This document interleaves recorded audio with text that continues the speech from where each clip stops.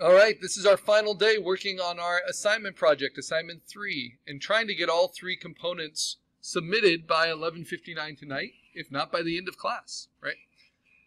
And even if you just get 1 component submitted, like your rough storyboard sketch, then you can always resubmit later for full credit, even after the midterm. I've added some examples because I found these. These were just created off of a designer in a site called Behance, which is Adobe's portfolio site. So this is Jake Longoria, who used 3D models to make emojis. It has 3D animations. And there's a bunch of them. And I found it interesting because really there's only 2 that showcased a transformation, right? So of these, which one showcases a transformation? Of these 9. The first one, right? That's the only one that has a defined change beginning, middle to end. Right? Even if it would just change to 1 color. It's not enough just to have the eye open. That's like having the nose drip, right? And this one looks like it's transforming, and you can kind of say it is, but it doesn't actually change state. It's just moving. Now, this was my favorite one. This was the second one that transformed. I think that one's great. So I might program that into my phone, but I'm not sure what it means. Anyway, we want our animations not just to be a cool movement, no matter how cool it is. We want it to be a clear transformation. I could see the argument made for that being a transformation too, but you don't want it to be subtle. You know, you want it to be obvious. And maybe that's just because I grew up with Transformers, right? So the first requirement, I'm going to edit my entries here. The first requirement is a rough storyboard.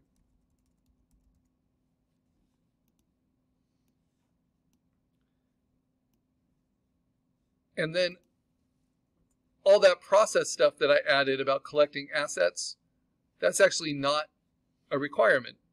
Our next requirement is our finished GIF animation, saved as a GIF animation script file. So requirement 2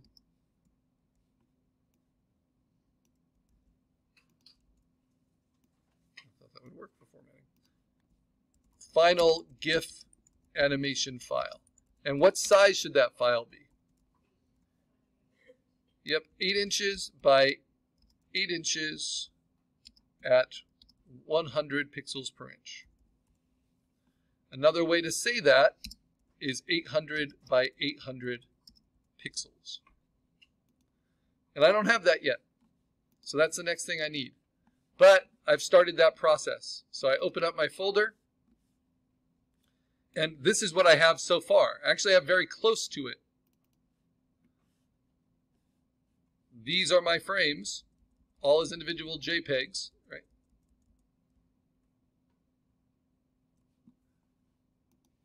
And if I use this program, if I'm doing it all for free, easygif.com maker, and I put those frames into it, and then I upload the files and then save the GIF, this is what I get.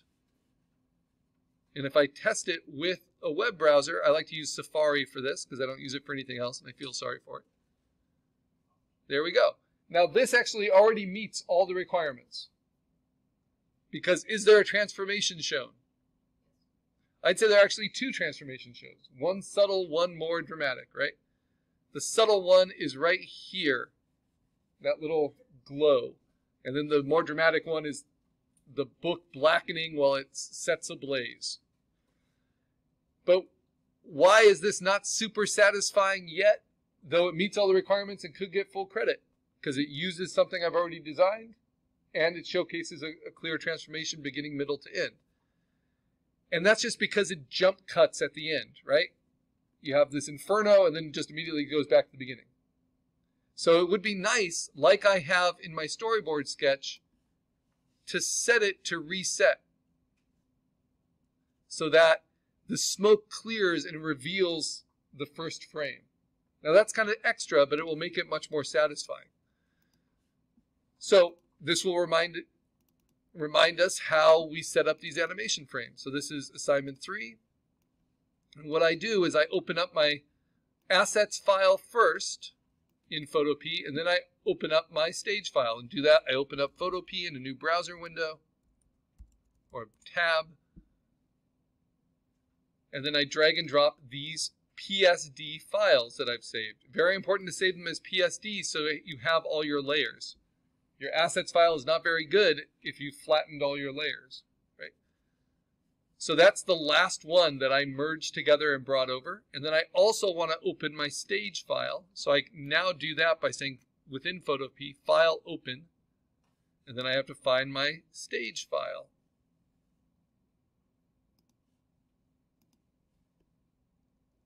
And it's going to be the PSD that says stage. Now they look identical, or very close. I'm not sure why this one's always looking a little brighter, but it isn't. It's copied over. All right, so that's my last frame. Now I need to build my next frame here and bring it over to my stage. And to do that, I first have to deselect and delete that merged layer. And now I need to just build up more and more.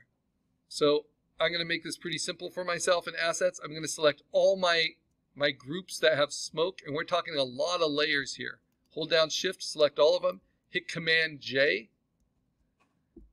and that's more smoke. And then I'm just going to right click,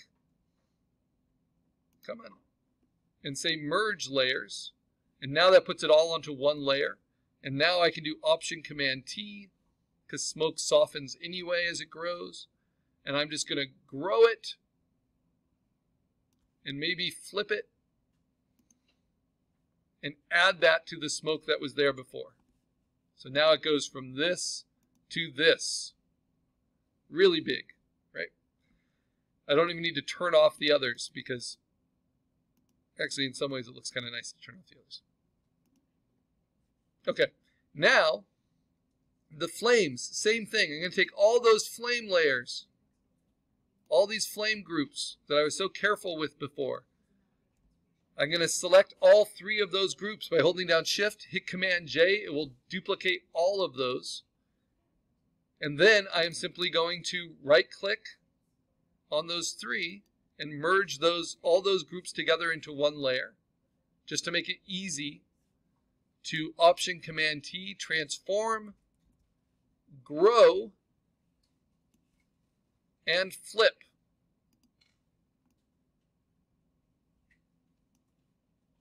So now we have a true inferno. Not only taking over the book, but now it's spreading to everything else. The only change I need to make to the head is maybe to darken it more. So I can do this with darkening the drop shadow all the way and taking the color overlay and making that darker. Taking the gradient overlay, making that darker. Maybe playing with the scale a little bit so that red gets in there. And maybe, this is just a new idea, which I like, the smoke is so heavy that I want to give it its own drop shadow. But I'll take it down for the moment.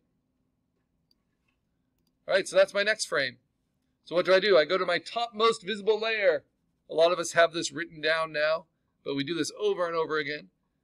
Topmost visible layer, select that layer, hold down Shift, scroll down to my base layer, my bottom layer, selects all of them, hold down Option, then go to Layer, Merge Layers.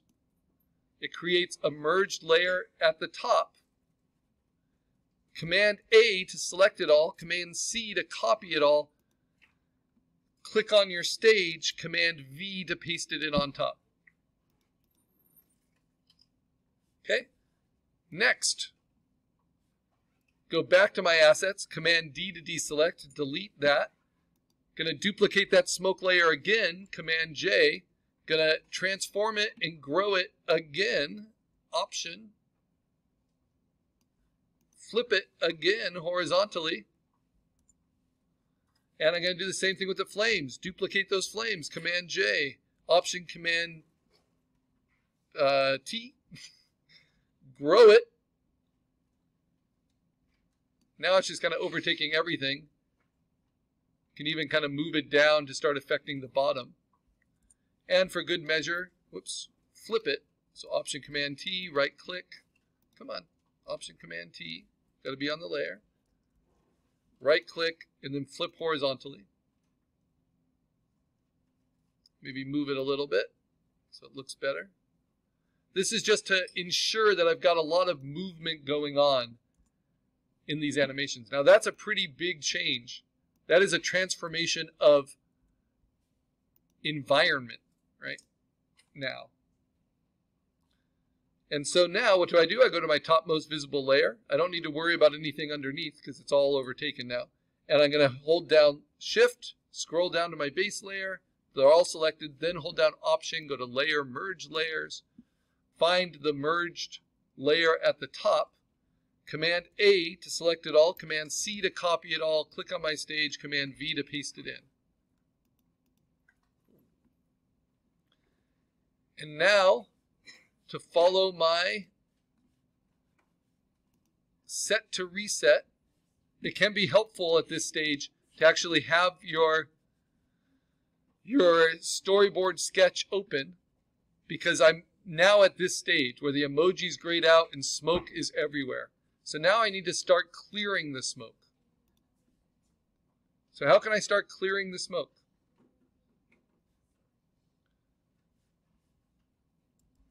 It's a good idea to save my progress so I can see it. So to start clearing the smoke, I first have to delete this merged frame, merged layer. And to start clearing it, I am going to start taking down the other layers, all these background layers, the book layer, the base layer smoke. So I just have the flames, and then I'm going to flip them one more time. I have a selection active. I have to undo, Command D. So Option Command T, and then flip horizontal, and then maybe move it a little bit.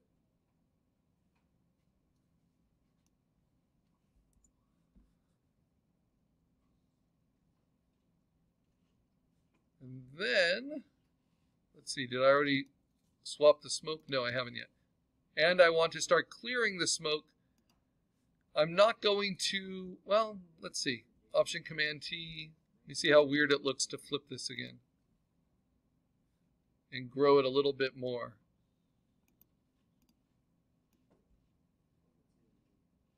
That doesn't look too bad.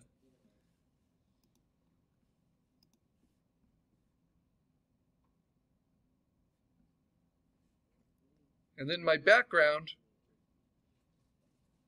I don't really need any of these expressions turned on. So I'm just simplifying again. All I need is the base head, and I need this backdrop. All right. So now I'm going to copy this one. Same thing, hold down Shift, scroll down to my base layer, hold down Option, Layer, Merge Layers, go to that merged layer at the top, Command A to select it all, Command C to copy it all, Command V to paste it in. So now the smoke is going to start to dissipate. And the way I want that to happen, I can actually do some animating on the stage at this point. So Command D and deselect. Save my assets. Now this is called animating on the stage, because I have 23 frames. And I can start to play these in different orders. So what if now, instead of just keep on modifying and making new frames, what if I take this frame, this layer, in my stage, and I duplicate it, Command J. And then that whole layer, I Option Command T, and I just flip it horizontally. And then move that above the other layer. So now